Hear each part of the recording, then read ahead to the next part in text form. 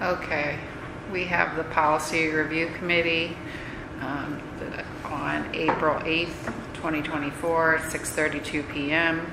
Mrs. Bell, Mrs. Feckelman is here, Mr. Rittenhouse is here, Mr. Vogler is here, and Mr. Hurley is here.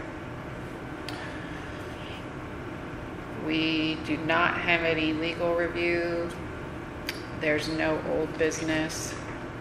And then new business, we have to review policy 610. Yes, we have 4 policies here tonight to review. The first one is policy 610, which is procedural more than anything else. It has to do with purchases subject to bids and quotation. This is regulated, and so this is what the state tells us that we're supposed to have. Obviously, periodically they change this every couple of years because of inflation and things like that. If you take a look, and those of you who have the vanilla folders or on the committee that are around there, we can look at the digital copies if you're on the board website. But I've already made, I took the liberty of putting the changes in there for what it was historically. Like if you go down under competitive bids for things, for furniture, for equipment, school supplies, and appliances costing a base amount of $23,000 or more, they're now saying that needs to be a competitively bid out. That previously was $21,900, so that's a real easy change there. And if you go down to the contract for construction, reconstruction, repairs, maintenance, or work on any school building or property having a total cost of value of more than $21,900, that has to be competitively bid also. If you notice, and I'm not going to read the text for you, but if you notice in the text, it tells us exactly what we have to do. Basically, we have to advertise it and get people putting that out. We do this, obviously, because it's good, it's prudent financially also, but these are the current, what those regs are.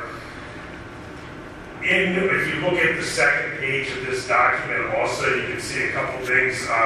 It basically also regulates what are, when we have to get quotes, and this is where we spend most of our time is getting quotes. It talks about, and we update the furniture, equipment, school supplies, and that's from $12,600 to $23,200. And then for contracts for construction, reconstruction, and those things, it's $12,600. And Tanya, if you look on there, it should be $21,900 written in there for the second part of that. I have that written in my notes too, just in case you missed that. Those are small changes by a couple $1,000s.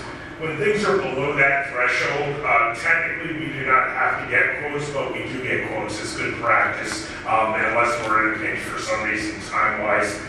So we generally try, and I know it annoys Jay, but I'm always asking him to get quotes on stuff as a rule of thumb. So basically, this is an update of the policy. We need to update this legally to be current with current statutes that are out there.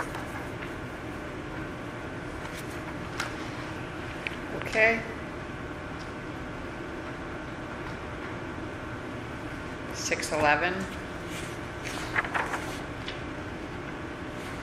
Okay, 611 is also being updated. There's one change in that policy. If you see on the website or you see the printed document, you see $21,900 was changed to $23,200. Looks like there's an extra comma there. I'll take care of that before we. Okay.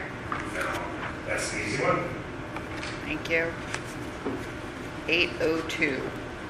Okay, 802 is long overdue. This is for review here. What we need to do, obviously, as you're aware, we use the Princeton model of how we structure our schools here. However, we did make a change, I think 2 years ago, and our primary center is now grades kindergarten and first grade. It was, if you see it struck out, the number 2 is already struck out on there. So that was changed to reflect our current grade configurations. Intermediate center was grades 2 through 4, and the middle school is 5 through 8, and the high school is 9 through 12. So we're basically updating that policy in accordance with our current practice. Okay. And 803. Okay, policy 803 is on there, and I know most of you are aware that Mr. Volker's been speaking about this quite extensively. It's also relevant to the calendar that's going out there tonight on the Cal meeting. And basically what this does is, in the text under authority, it's adding the text.